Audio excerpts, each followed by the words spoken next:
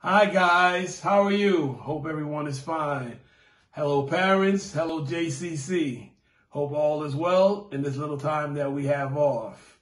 First, before I do anything else, high five, fist bump. Okay, spoke to the bunny and Fluffy said to tell everyone hi. She also asked me to read the guys and girls a book. I said, what book you want me to read? Fluffy sent this book to me. The Great Matzah Hunt. In that time of year again, the sale is over and it's time to look for the matzah. The first one to find it wins. So let's try to find the matzah.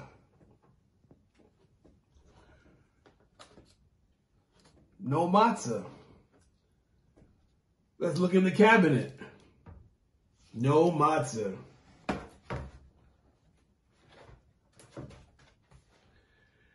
Bunny, check the closet. There's sure a lot of places to hide in here. So we'll go around and we'll look to see if we find the matzah anywhere. Let's look in the suitcase. There's a little mouse. Let's look in the top cupboard. Just a little toy car.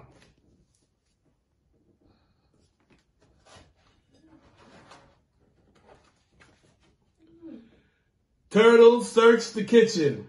Maybe it's in the refrigerator or under the sink. Let's take a look. No, we don't see it. Maybe it's in the microwave. There's an ice cream cone in the microwave. Why is there an ice cream cone in the microwave?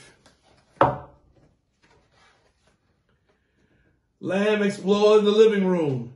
It's behind the books or between the couch cushions. Let's take a look in the cushion and see if we see it. Another toy car. Let's look by the fireplace. No, it's just potato chips and a little mouse.